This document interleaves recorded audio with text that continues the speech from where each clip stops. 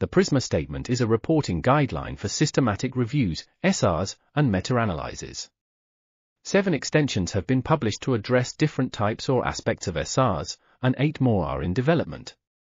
A scoping review was conducted to map the research on the uptake and impact of the PRISMA statement and extensions. The results suggest that reporting of many items in the PRISMA statement is suboptimal, even in SRs published after 2009 when the guideline was disseminated.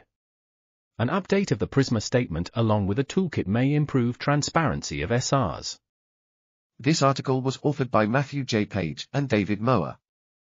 We are RTCLTV, links in the description below.